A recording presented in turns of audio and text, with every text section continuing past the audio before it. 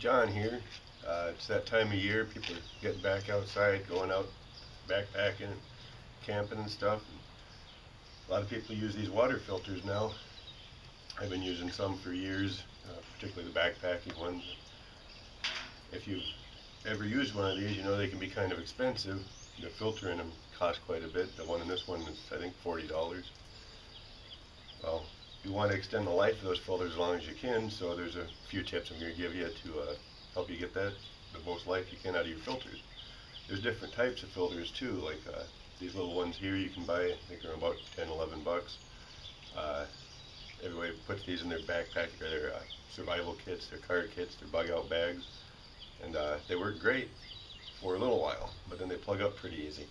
You can always blow back through them, wipe them, things like that, try to get more life, but once they get plugged up, they're pretty much done. Particularly this style, you might have to use this in a disaster or emergency or something, and you want to get the most life you can out of it. So I always carry coffee filters and put coffee filter over it with a rubber band to hold it on there and help pre-filter it a little bit. But even better than that, cotton balls make excellent filters. I put a cotton ball over it, then the coffee filter. Make sure it's down nice and tight so it doesn't leak up underneath of it.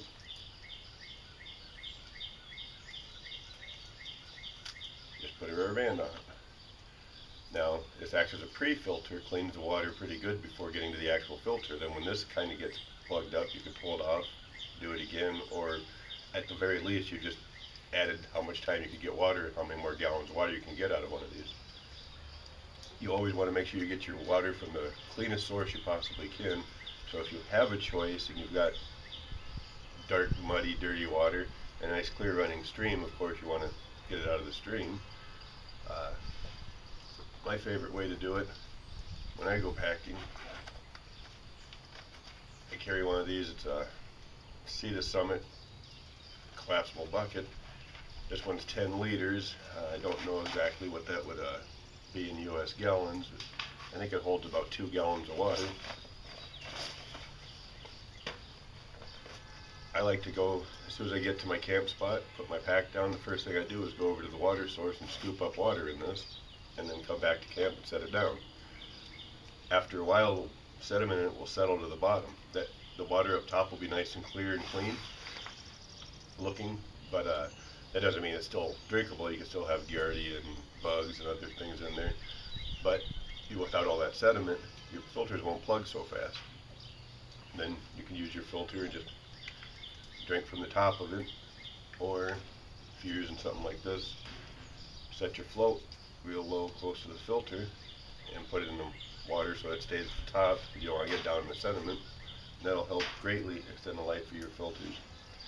Some filters, like this particular one here, this has both a ceramic filter element and a pleated fiber something or other. I'm not sure exactly what it is, but this kind of acts as a pre-filter before this one takes out the rest of it.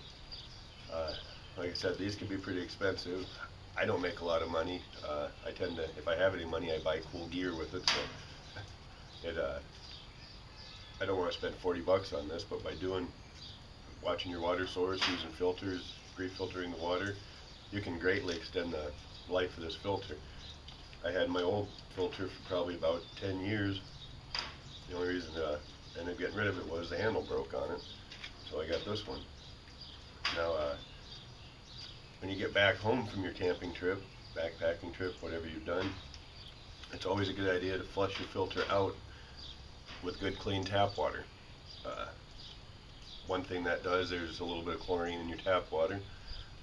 That will help cut down on any bacteria or mold that might form, or any water in there that might go stagnant after sitting. But even more important than that is to make sure you take your filter apart, get as much water out of it as you can, and let it air dry. I usually take mine apart, put it on a towel on the corner of the counter, and let it go for about 3 days till I can pick it up and feel it and it's all nice and dry. Because you want to store these dry. Some filters, I'm not sure which, you can actually you can freeze them. I know some you can't. You have to check the manufacturer's warranties for it, or manufacturer website to find out which ones you can. If you can freeze it, that's all the better. You come home, you flush it with good clean water, get as much water out of it as you can, and just pop the filter in the freezer in a Ziploc bag.